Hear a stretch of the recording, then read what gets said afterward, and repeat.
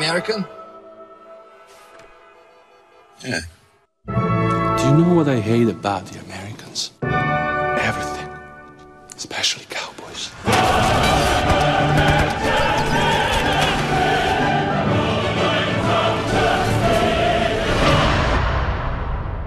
Yippee-ki-yay. It has to do with the relationship that I have with my son, Jack, which has been a pretty contentious relationship.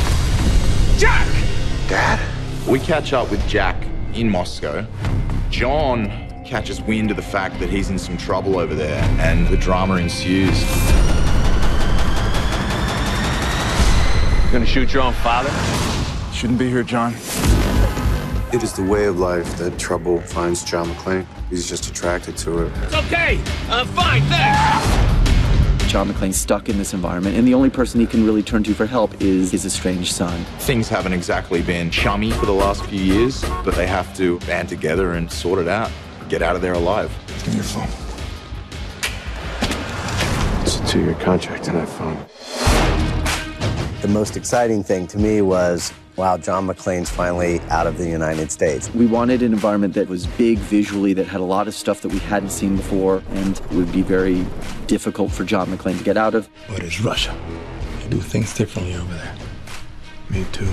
We shot in Budapest, Moscow, and Chernobyl. The Chernobyl. The radioactive joint meltdown. That's the one. No one's supposed to go to Chernobyl, so we went there because it seemed like the right thing to do. Couple fresh coats of paint and a weed whacker, and it's good to go. Once you look at these elaborate shots and stunts and gags, you start to realize the breadth and the scope of it.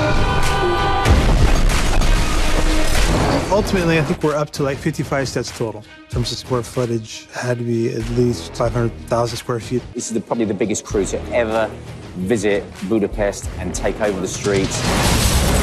Jesus! This film comes with the big ticket items. You're seeing these incredible assault vehicles and these helicopters. Jack? Hey! The Mi-26 is one of the stars of the film, in my opinion. Really? Really? 8 blades holding 45 tons and some 30,000 horsepower. I mean, there's something working up there. The action is awesome.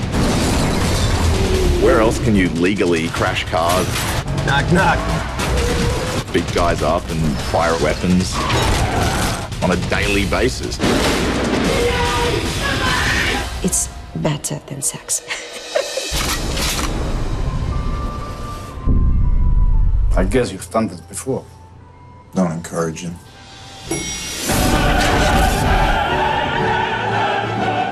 We're making a 21st century Die Hard now. We have to have the camera in the middle of this action, and I think audiences will just be blown away.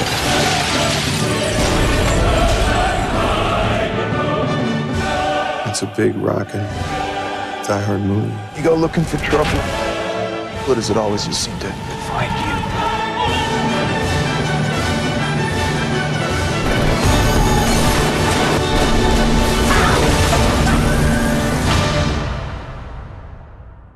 Need a hug? We're not a hugging family. Damn straight.